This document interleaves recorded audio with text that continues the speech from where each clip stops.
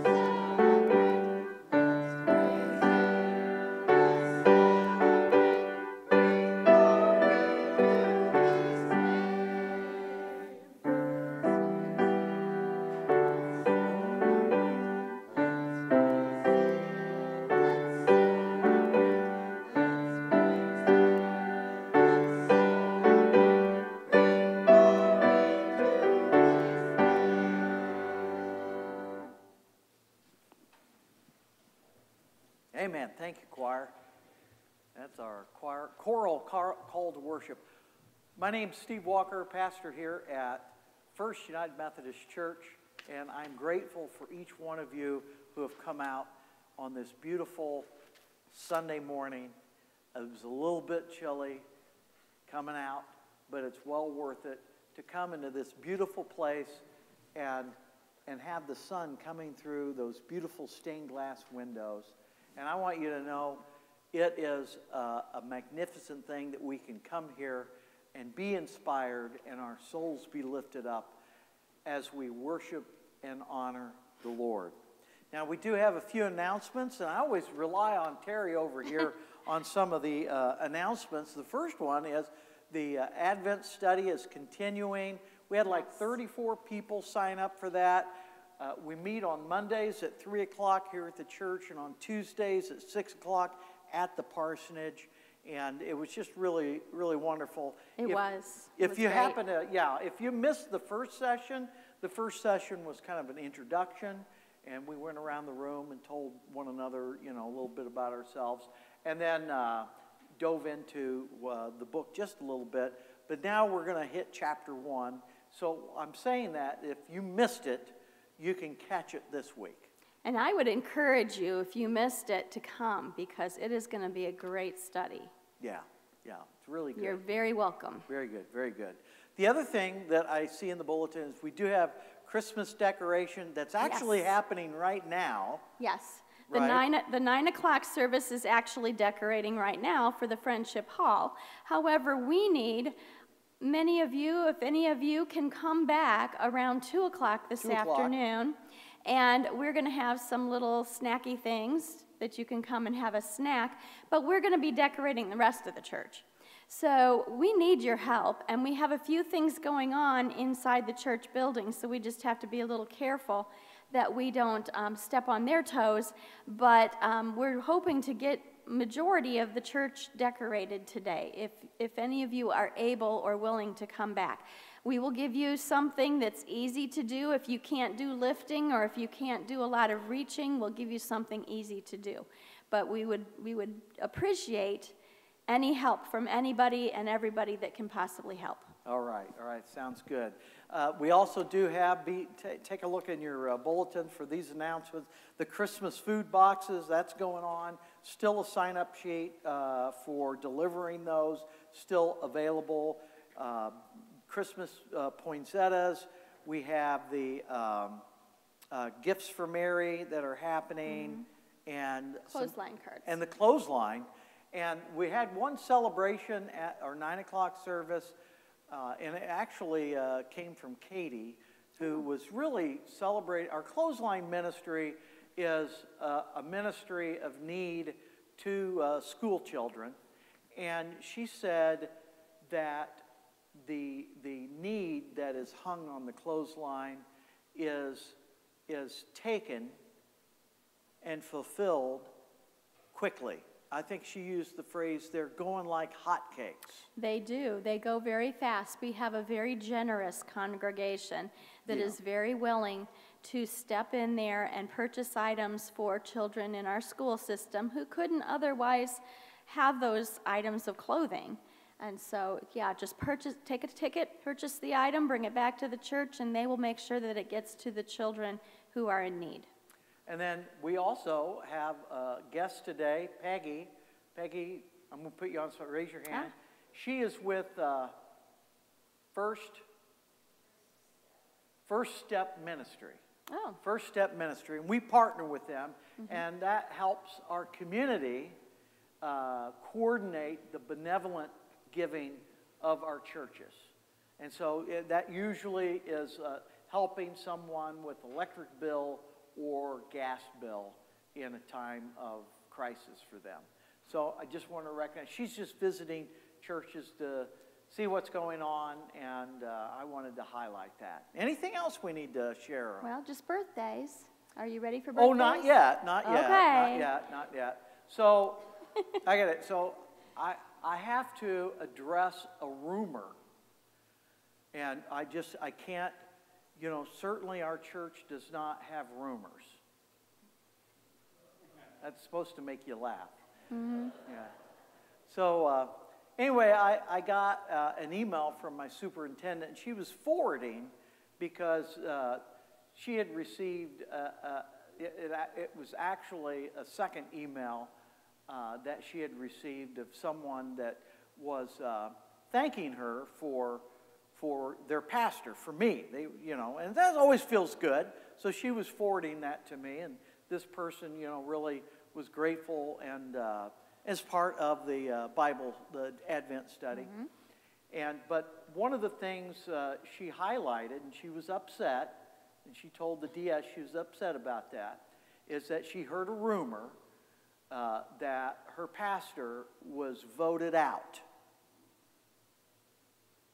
So I don't know if you've heard that rumor, that your pastor was voted out.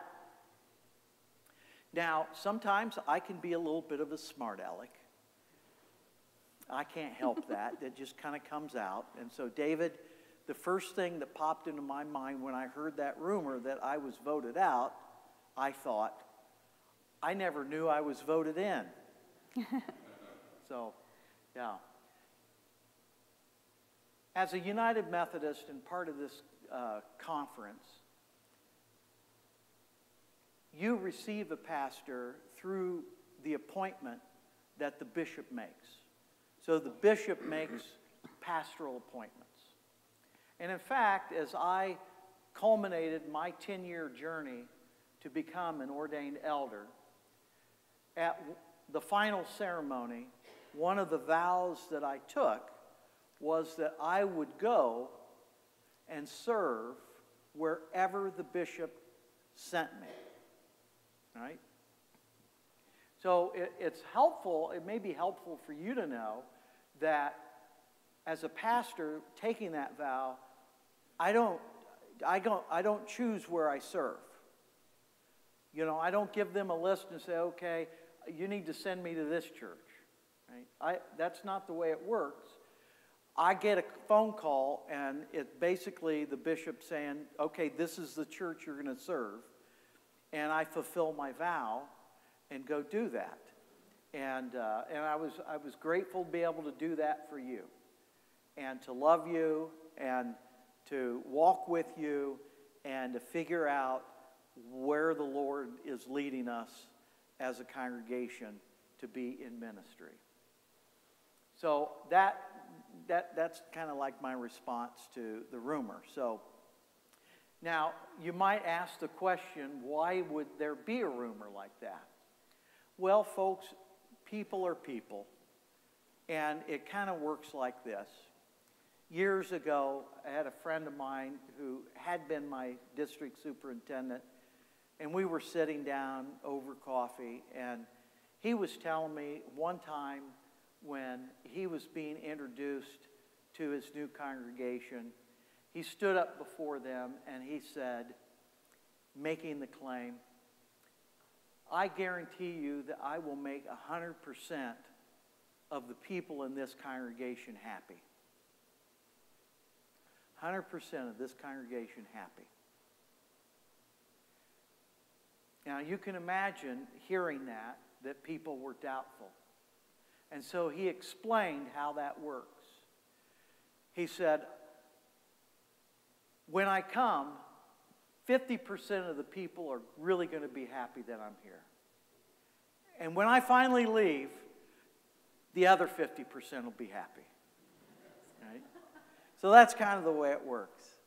So I'm your pastor because the bishop appointed me here. And I'm going to do my best to love you and to work with you as best I can to bring our church into the future that God is calling. And if you want to join me and take my hand and do that, I welcome that help and that cooperation. Let us pray. Oh, gracious God, we're really grateful for this rich tradition that we have as United Methodist and the wisdom of that tradition that has borne out and borne fruit for hundreds of years. And we thank you for that. We would pray that in our midst that you would become present and that you might cause us to be one in the name of Jesus and strive for that which you call us to. In his name we pray. Amen. Okay, now let's go birthdays and anniversaries. And we have a lot of them. We do. We have a list. On the 20th today, we have Tim Lukic, Shelley Stevens, and the 21st, Veronica Caragori. The 22nd, Larry Trueblood. The 23rd, Andrew Grimm, David Hootsing, and Rhonda Shelton. The 24th, Tim Daniels and Crystal Domke. The 25th, Lori Dowdy, Maddie Dowdy, and Susan Taylor. And the 26th, Riley Nichols. And we have two anniversaries. It looks like one of them might have been missed before. So the first one, the 25th, we have Matt and Debbie Boffman. And then on the 16th, which is the one we must have missed, Ben and Karen Udis. Okay? All Happy right. birthday, happy anniversary to all those people. And to many more. Pardon? Oh, I thought somebody said something. Okay. All right. Let's stand together and sing our opening song. Do you want us over here?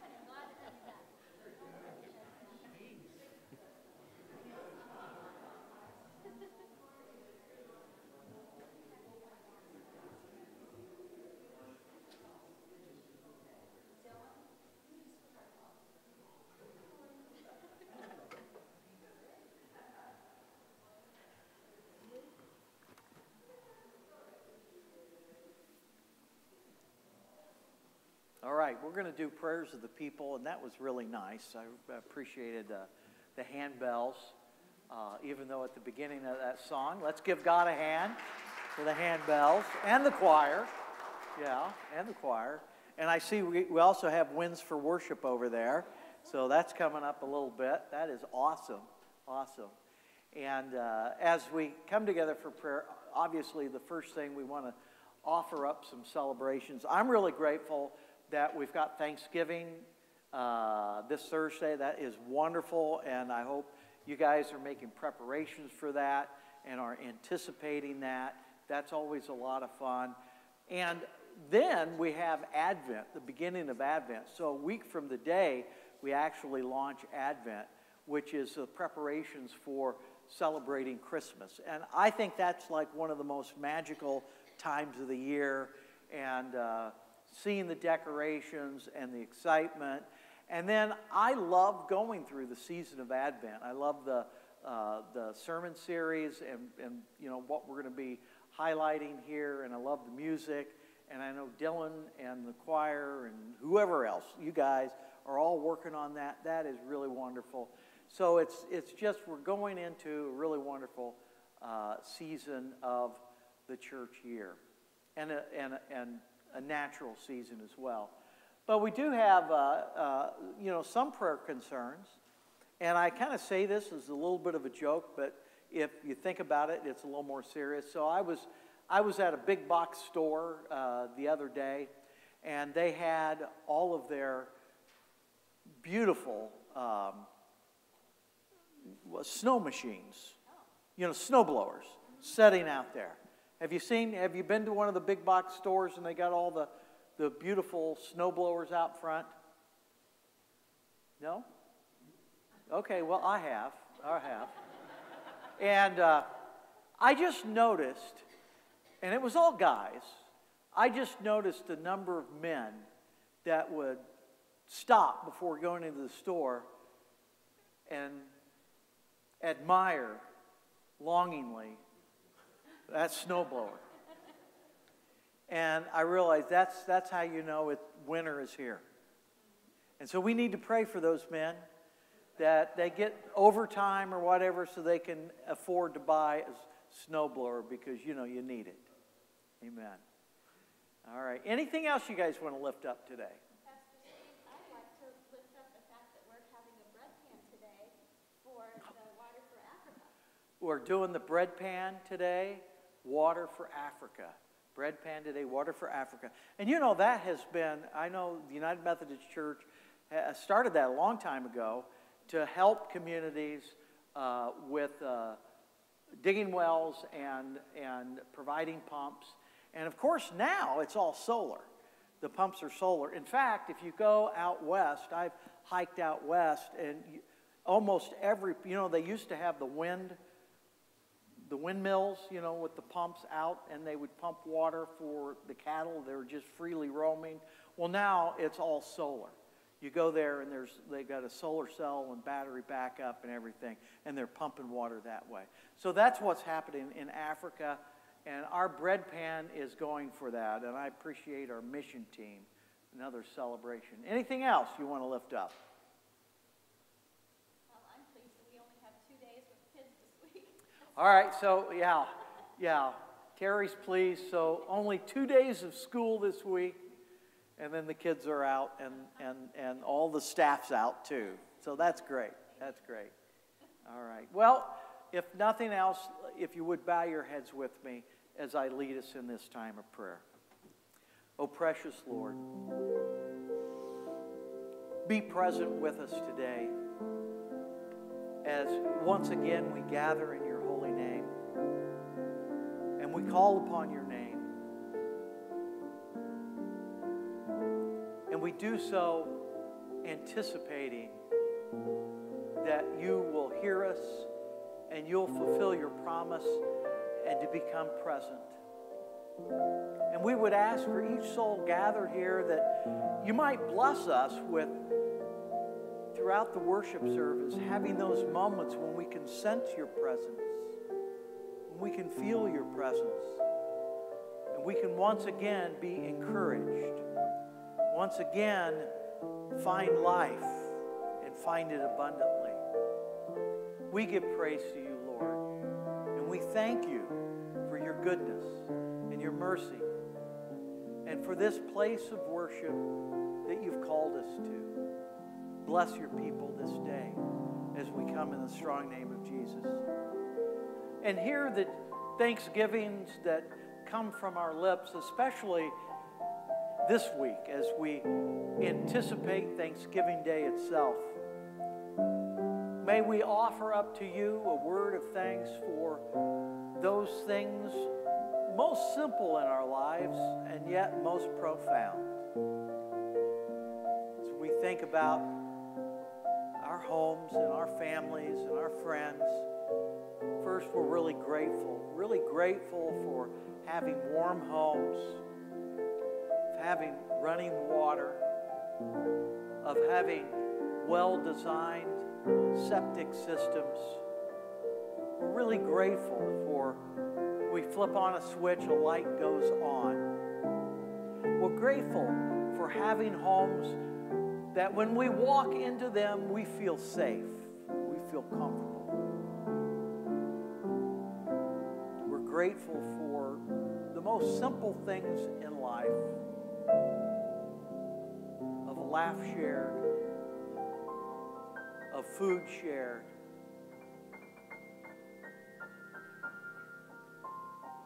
We thank you, Lord. But we know that there are those that are doing without. We know that there are those that struggle with having a place to live, with paying the bills. And there might be all kinds of reasons why that is so. Sometimes the blame lays at the foot of the one experiencing it. But sometimes it is of no fault of their own, but circumstances beyond control. And each one of us know what that's like.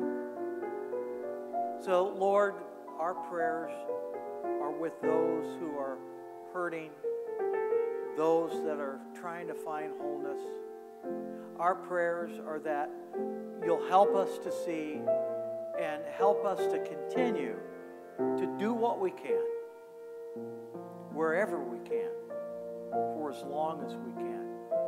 Oh, we're so grateful for our United Methodist Men, for our mission committee that helps us to do what can be done and keeps that before us. That gives us life, Lord. So hear the prayers of your people. Our prayers on behalf of those who need healing and wholeness, for those that need forgiveness and restoration. Come now and give such.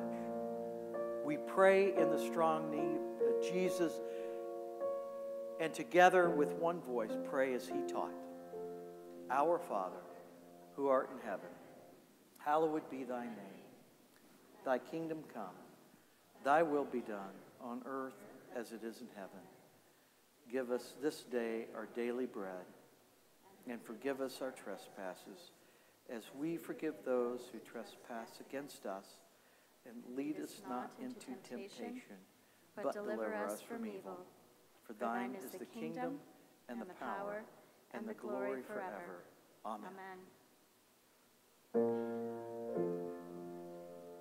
Please stand and join us in singing. Oh, no, we're not doing that yet. I'm sorry.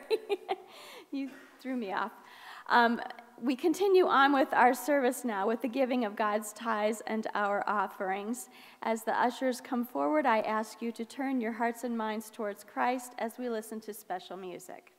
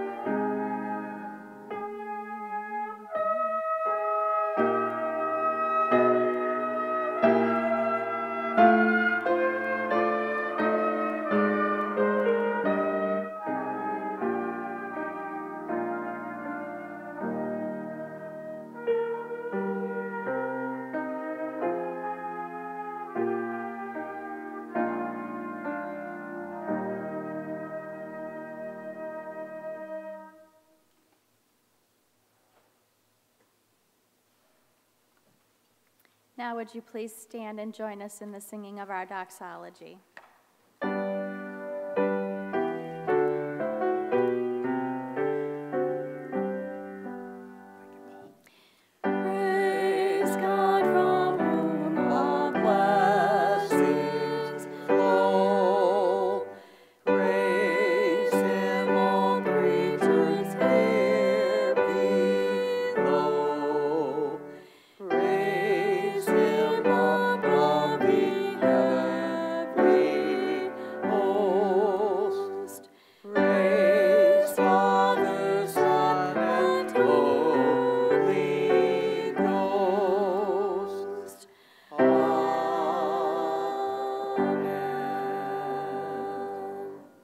Please join me in prayer. Heavenly Father, we ask you to help us forgive and to be more loving toward others. Bless these gifts to your service. Amen. You may be seated.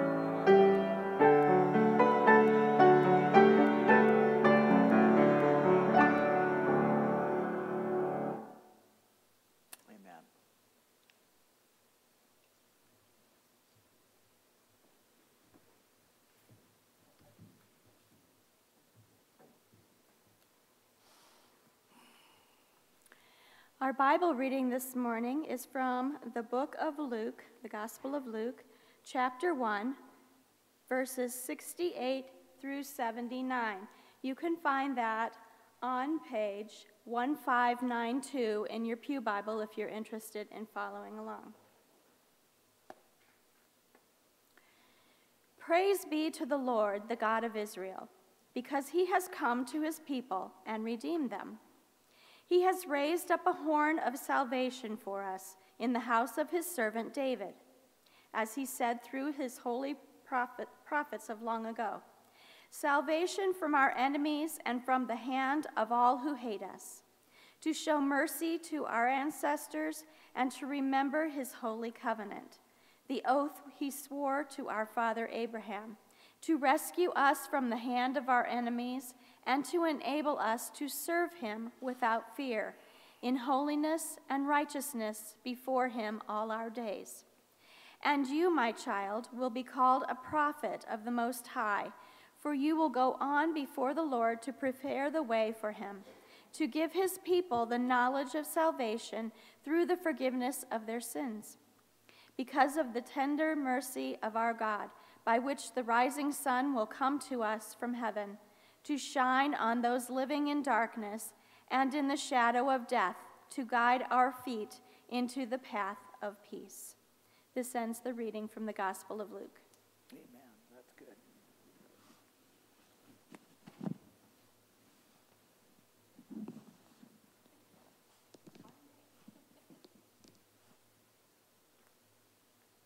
Oh, I'm on. Very good.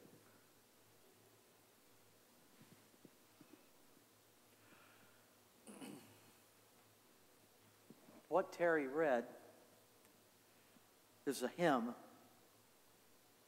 that praises and recalls the promises of God and the beginning of their fulfillment.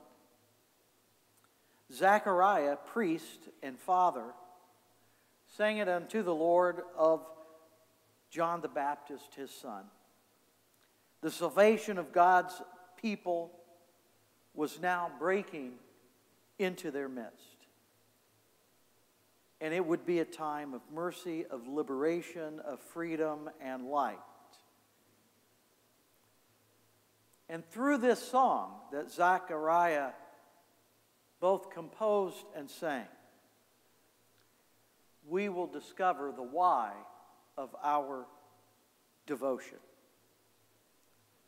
Because this song expresses three movements that God makes. One, that God remembers. Two, that God acts. And three, God redeems. Zechariah's song says that the goal of God's saving mercy is to serve God. And we serve God in three ways, as suggested by this hymn. We serve God in holiness and in righteousness and in making peace. So let's explore how we can appropriate this why and this meaning from this song today. And I'll begin with listening and learning. One of my observations throughout life is that in order to grow, in order to mature, in order to learn, in order to gain wisdom, you have to have the ability to keep your mouth shut and your ears open. Have you ever been in a meeting and afterward you discovered upon reflection that you have done way too much talking and not enough listening? I always love that in any kind of meeting for any kind of group, there's always group dynamics of the people with the highest social status in the group will do the most talking. Because they're trying to gain respect. They're trying to establish themselves as being dominant. And so there's a natural tendency among any of us to want to increase our social status and often we'll do that by talking.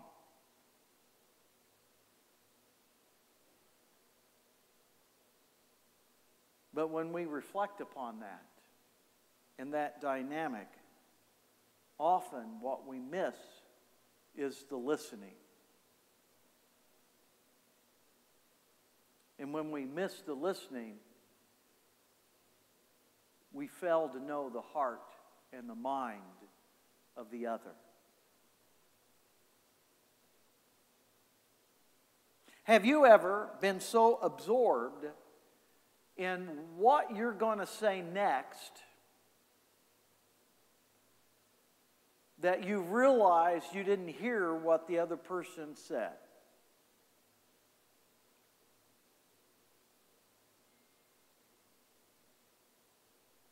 We've all been down that road.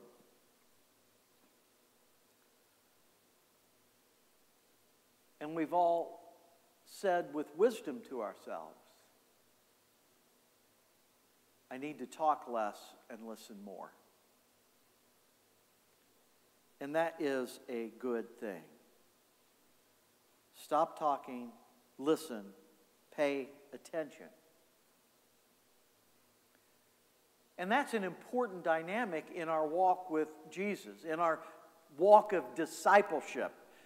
Because the walk of discipleship is a walk of learning and of growing and of having deeper understanding, a deeper relationship with the divine and a deeper relationship with one another.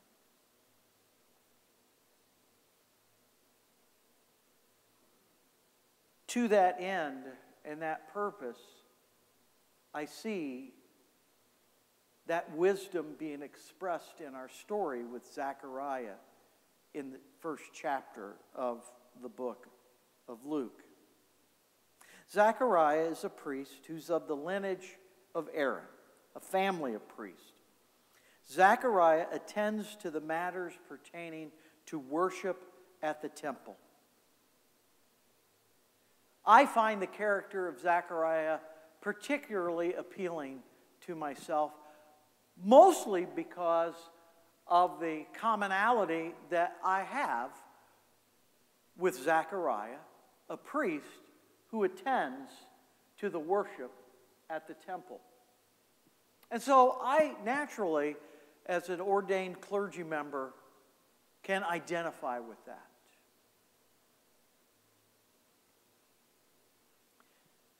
I can identify with how he is always wanting to hear from God, and sometimes he does.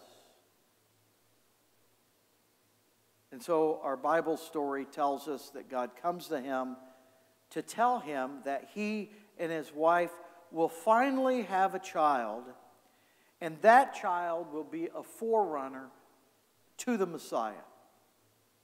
And his son will be named John the Baptist. Now, Zechariah and his wife Elizabeth are really old folks. And as I look out on this congregation, a few of you, I'm not going to qualify it, but like me, you're old. And there are certain things that our culture says and thinks about people that are old. That their time is past. That they don't have anything more to contribute. That they're stuck in their ways. They're resistant to change. On and on and on it goes.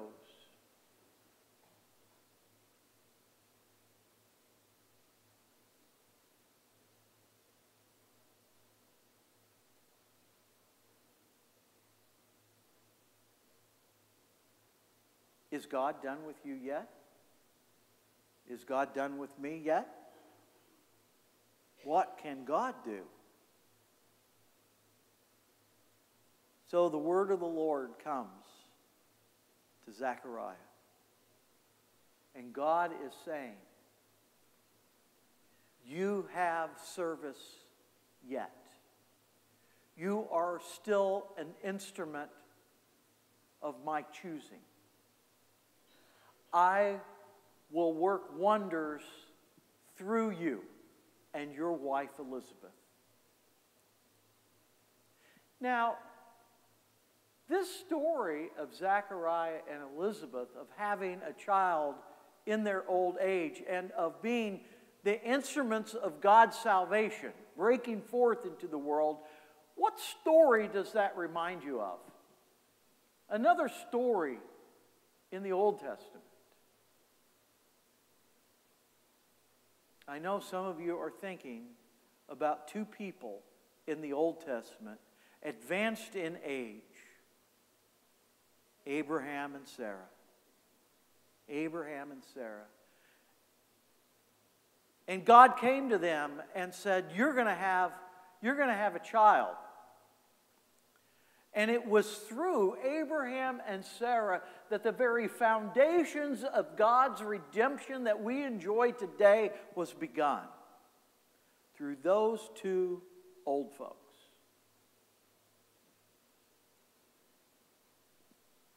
Don't ever underestimate the good Lord. Don't ever underestimate the good Lord in your life and what God is yet wanting to do through you. And I want you to know this is meaningful to me because I'm an old guy now. I called up and was talking to a sister of mine now. I was adopted. I just found out that I had half-sisters, right? I just call them sisters. And one of them lives in Terre Haute. Her name is Shannon. And like I said, I just found out I had them like a year ago. And I was a little bit of a surprise to them. But I got the DNA test, found them, and now I know them. And I was talking to her, and she was talking about, I said, well, when are you planning on retiring? And she said, well, golly, I probably got like 15 more years before I retire. And she says, what about you? And I stopped and I kind of caught myself and I was like, well, I'm only a few years away. I didn't realize I was that old.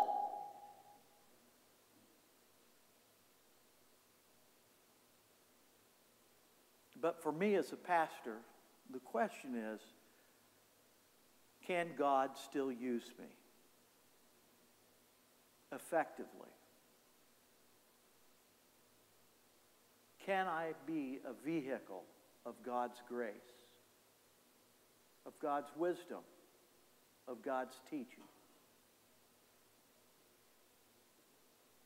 I don't believe in my power, but I do believe in the power of the one who calls me by name. And I share that with you because not only is that meaningful for me, but I want it to be meaningful for you at whatever age you are.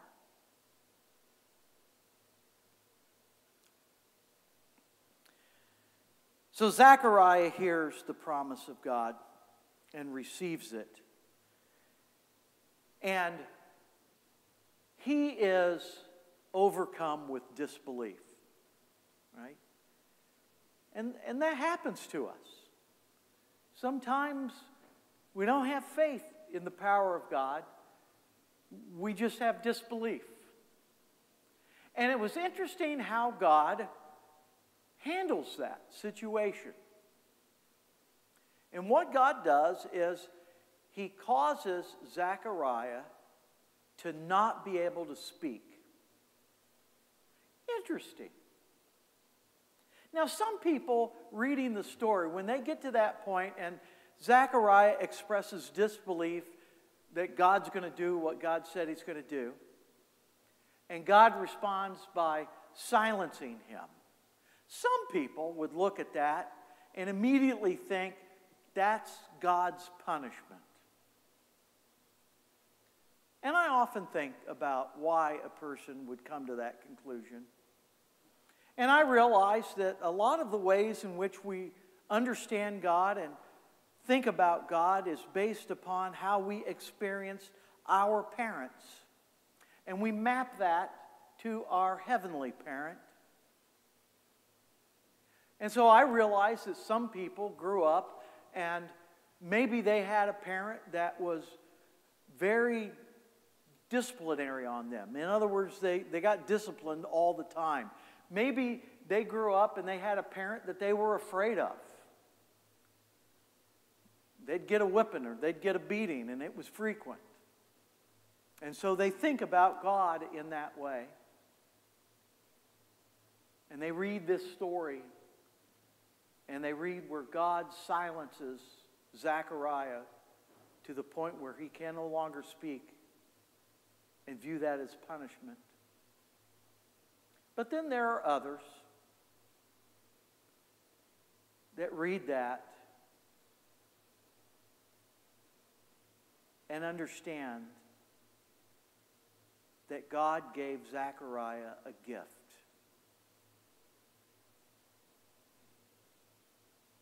That the silence was a gift. Because it's in the silence that you can listen. And it's in the silence that you can hear. One of the things that I like to do, I do twice a year with a buddy of mine. I go to St. Meinrad. We often go there. We've gone other places, but St. Meinrad near Santa Claus, Indiana. Yeah, there's an Arch Abbey there, and then they have a retreat center there, and it's just a wonderful place to go. And often, as part of our retreat, is a time of silence. And there is a tradition there at the Abbey that if you're walking down the hallway and you're in the silent retreat mode, and someone's coming your way, you make this sign so that they know that you're on a silent retreat and not to speak to you. Isn't that something? The practice of spiritual silence. So Zechariah is silent. And now he's listening. And now he's hearing from God. And his disbelief becomes belief. His misunderstanding becomes understanding. And at the conclusion of his silence, he is not only able to speak, but he is able to sing. And he sings that song that Terry read to us. And it is a song that celebrates what God now is doing in the world. That the Messiah is about to enter into history. And that his son, John the Baptist, is going to prepare the way to make it easy for the very kingdom of God to become present. And he calls upon us to understand what our role is, of why it is that God is saving us, why it is that God is forgiving us. Because God is calling us to be holy, to sanctify every part of our lives to him.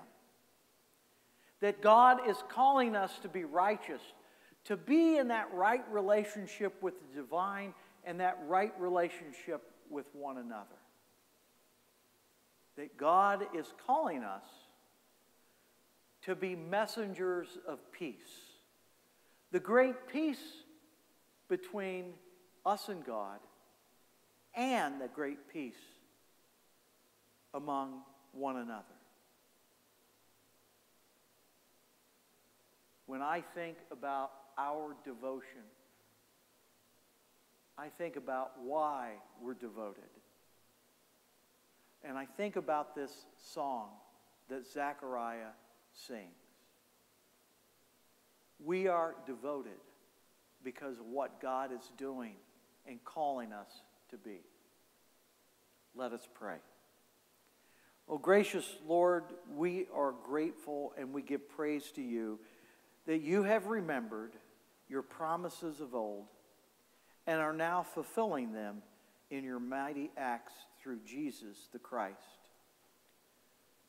We give praise to you that such lead to our redemption and the redemption of the world. Help us to give ourselves to you in holiness and in righteousness and in peace. In the name of the Lord we pray. Amen. Let's stand together for our closing song.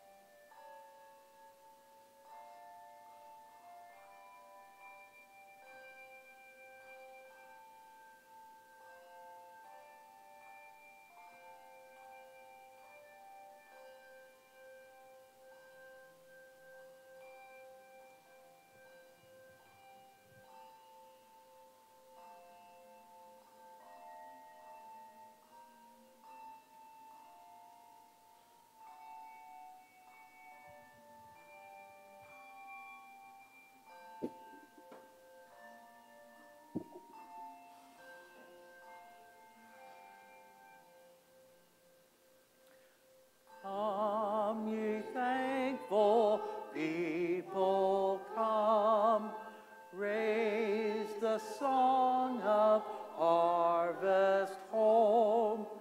All is safely gathered in, ere the winter storms begin. God our Maker doth provide for our wants to be supplied. Come to God's own temple, come, raise the song of harvest home. All the world is God's own field, fruit is praise to God we yield. Wheat and tares together sown are to joy or sorrow grown. First the blade and then the ear, then the full corn shall appear.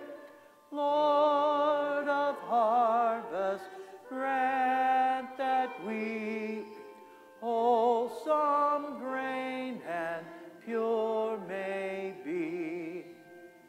For the Lord our God shall come and shall take the harvest home. From the field shall in that day all offenses purge away, giving angels charge at last in the fire the tares to cast. But the fruitful ears to store in the garner evermore. Even so, Lord, quickly come, bring thy final harvest home. Gather thou thy people in, free from